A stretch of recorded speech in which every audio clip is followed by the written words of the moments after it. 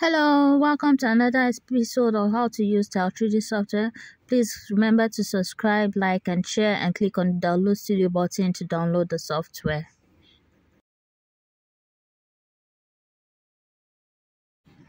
So I'm going to go and use the pen tool and draw the base of my skirt. So I'm trying to get a penciled shape of the skirt. I'll close it and create a curve on the hip towards the waistline so I can get a smooth curve. I'm also going to use the edit pattern icon, click on the middle and symmetry, paste, copy and paste for the back.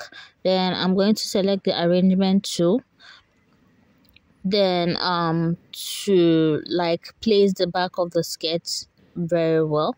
So I'll click on it and just place on one of those blue lines there and drag it down.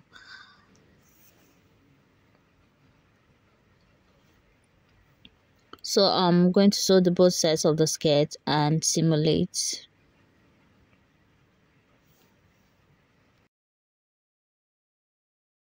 Okay, so for the back piece, I would want to separate it. So I'll just draw a line with the pen to split, apply symmetry.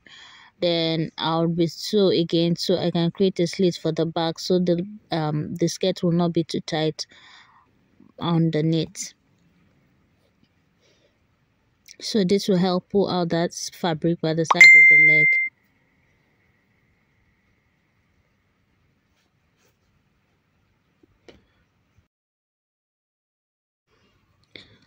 So to create a waistband, I'm just going to draw a line upwards. I'll use the X tool to place a point there, use the pen tool to draw a line coming to the middle, and I'm going to cut and sew.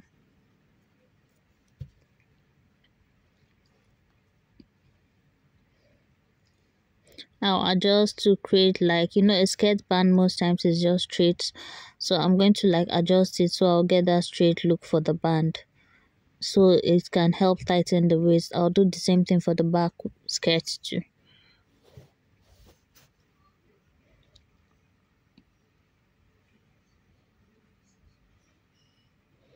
So you can see it's firm on the waistline. So I'm going to delete the sewing on the band and edit the sewing for the lowered skirt so that I can fix my zipper. So I'll go over and select the zipper tool and just sew on both sides and simulate.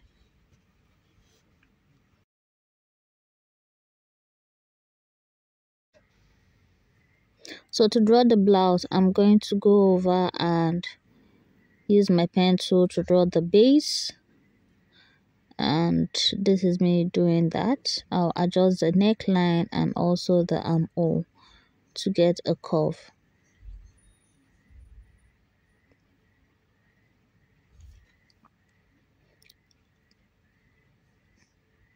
Copy and paste for the back also, and use the alignment tool to also place that just like we did for the skirt piece. You can decide to change from curve to flat under the property editor. Then we go ahead and use the frit or segment sewing tool to sew the two pieces together, then you simulate.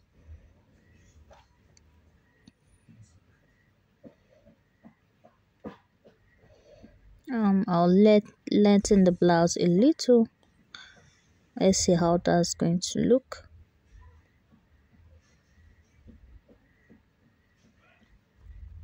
So let me go over the activate pattern and sewing for the skirt piece and hide it so we can work on the blouse perfectly.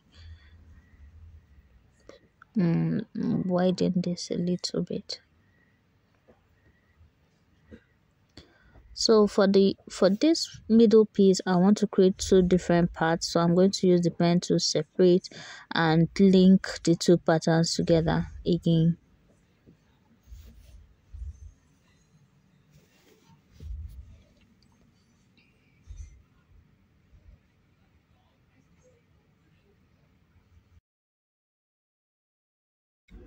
So because I want the blouse to have button, I went ahead to extend the lines for the front piece where we're going to place the buttons. Then I'll use the button tool to like place the button on one part of my blouse. So when we are done with that, we're going to select all the button and duplicate as buttonhole to the other part of the blouse. Then use the fasten button to like sew them together. To place this perfectly, we're going to move the other one where the buttonhole is forward, then strengthen, then simulate again so it lays perfectly well. Don't forget to put that layer as layer 1 so it can stay well, which we just did now. You can see.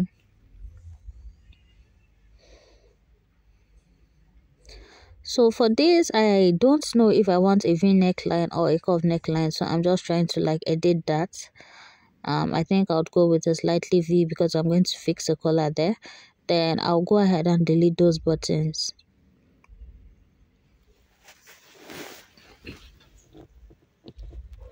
So to remove those lines there, you can just use the trace tool, select and delete them. Because I don't want those lines to show.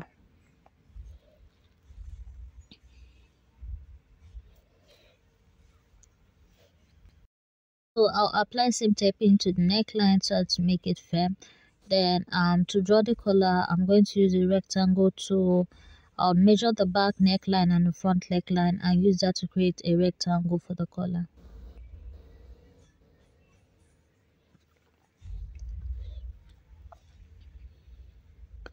I'll delete a point and create a smooth curve. Then I'll go ahead and symmetry pattern for the other part of the collar. So I have the same thing. Then I'll start sewing from one part of the collar using the M and L tool, then the other part of the blouse, starting from the back. Then when it simulates, we have this. Okay, so the trick to this now, I'm going to undo that, is to make sure that I freeze the lower part and simulate again.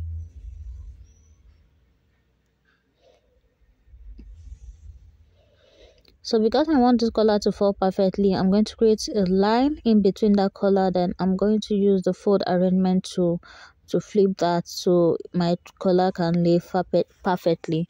But I'm going to increase the neckline for the back bodice so it can also lay flat. Remember to remove frizz so that we can see how it simulates perfectly.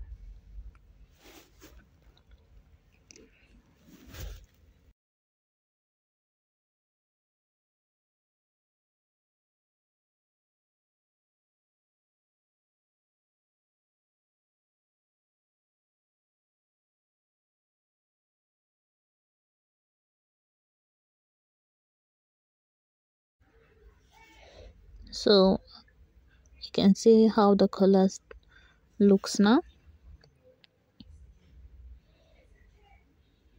So for the bodies now, I'm going to create that. So to create that, just click on that icon there, indicate how long you want that to be and the width for each dart. Remember, whatever you do on the left will appear on the right because both patterns are both the same thing. We linked them together, and do the same thing for the back also. So let's follow the patterns. Let's follow the theory of sewing. If you are placing the darts, remember to also extend the side piece of your back bodice. And okay,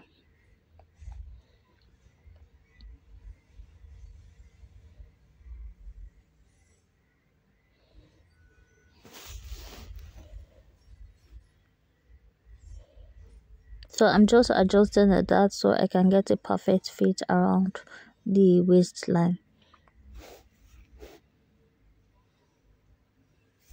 So I'm going to freeze that and create a sleeve for it. This is how I create my sleeve. So I love following the real dressmaking method. So I'm just trying to create curves on my sleeve so it fits perfectly into the armhole. So I'll use the M and N sewing tool to sew them together and simulate. I'll copy one part of the sleeve and place the other one. then sew both sides together.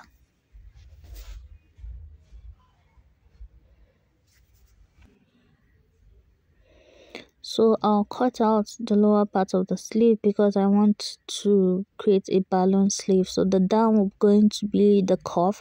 Then I'll use the slash and spread tool to create full net around my sleeve, the upper part of the sleeve. So I'll just extend and simulate and reduce the length of the band.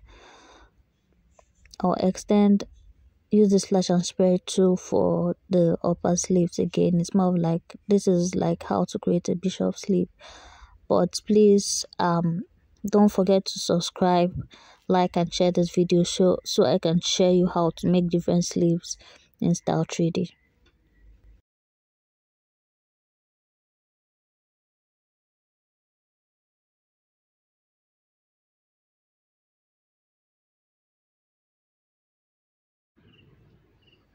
So I will create more fullness for the sleeve.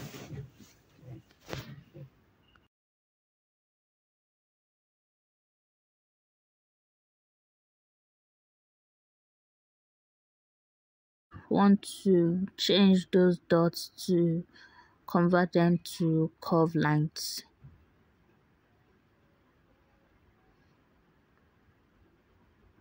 And bring it down a bit.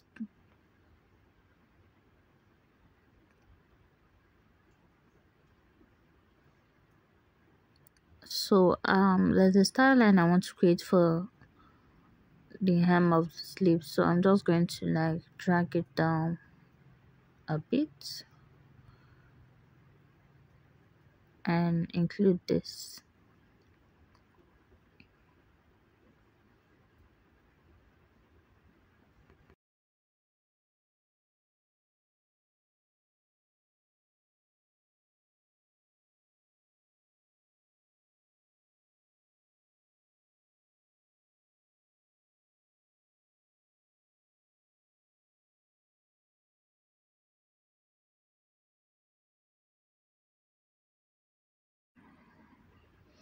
So I want it to be around the middle finger, so this looks too long, so I'll just reduce the length and try to place it around there.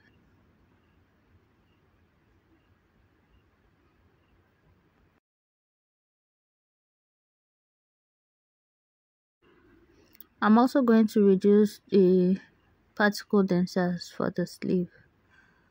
Then I'll create the other piece for the other part of the sleeve also.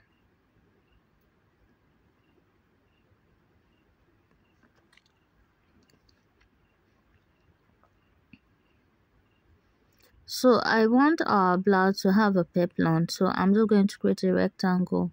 Then I'll sew it to our blouse. I don't want to use the regular flea method. I want to use the slash and spread. So I'm just going to sew, then click on the rectangle, increase the length a bit, then superimpose over.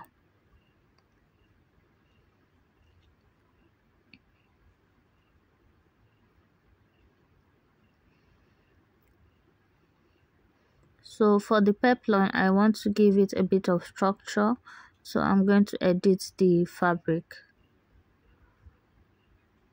till I get what I want.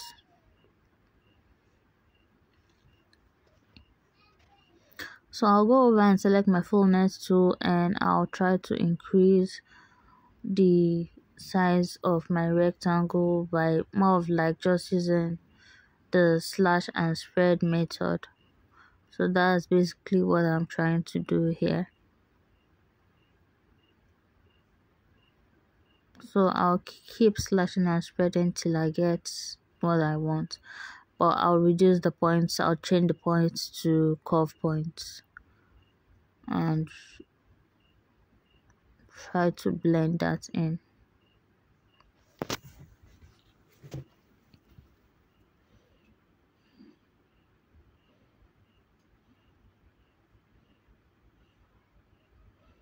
I think I'm okay with this, but let me adjust the fabric property a bit.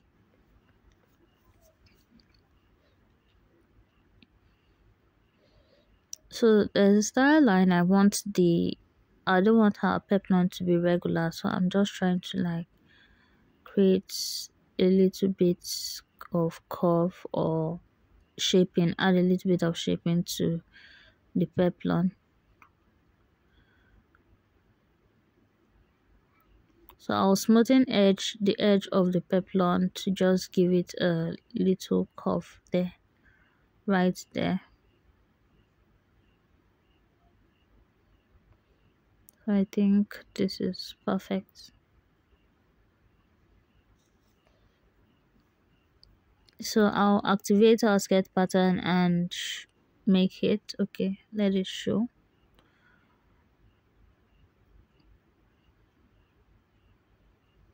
So because I don't want this to overlap, I'm going to change the skirt the blouse layer and set it on 1 so it sits perfectly on the skirt without issue. So this is me selecting the fabric I want to use for our clothing, so I think I would go with this.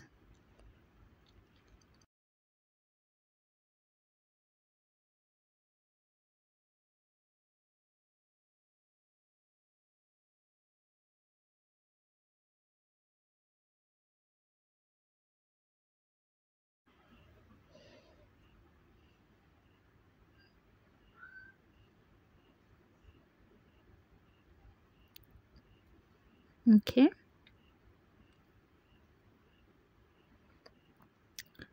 so I'll go ahead and select the piping tool because I need to create piping detailing on the clothing.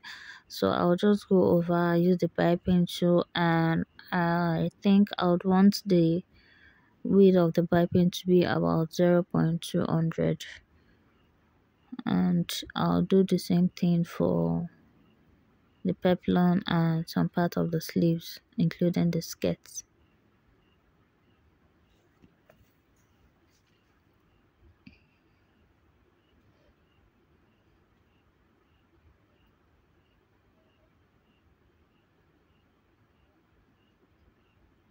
So I want to change the button, so I'll just go over and change the button and set it on plastic. So I changed the pose and this is what we have. So I included the background and rendered the image. Don't forget to like, share and subscribe please. So now I make the heart and the back. Please watch previous video. I have a full tutorial there. Thank you so much.